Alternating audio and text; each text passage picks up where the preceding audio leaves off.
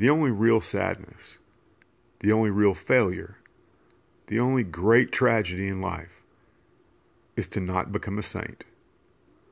Leon Bloy. Welcome to the Everyday Saints podcast, where we learn about the saints as we strive to become saints. I'm Paul, and today we begin a short series on the founding saints of the four major religious orders: the Benedictines, the Dominicans, the Franciscans, and the Jesuits. In each episode, we'll look briefly at the life of the saint as well as the order they founded. Let me be clear at the outset that by calling these the four major orders, I mean no disrespect to the many other orders, such as the Carmelites, the Trappists, or the Salesians.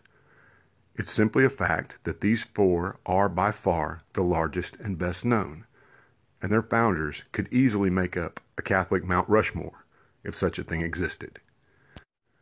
We start today with Saint Benedict, who was the founder of Western monasticism, author of the rule that bears his name, and patron saint of Europe. Born around 480 in Nursia, in northern Italy, Benedict studied for a period in Rome, but left the city around the year 500 to become a hermit at Subiaco. So distressed was he over the immorality of Roman society. He stayed at Subiaco for 25 years, attracting many disciples through his sanctity and simplicity of life. After a quarter century at Subiaco, he took a small group of monks to Monte Cassino, near Naples.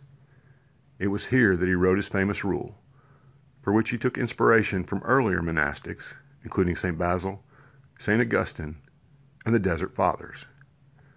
Benedict remained at Monte Cassino for the rest of his life and died on March 21st, 550.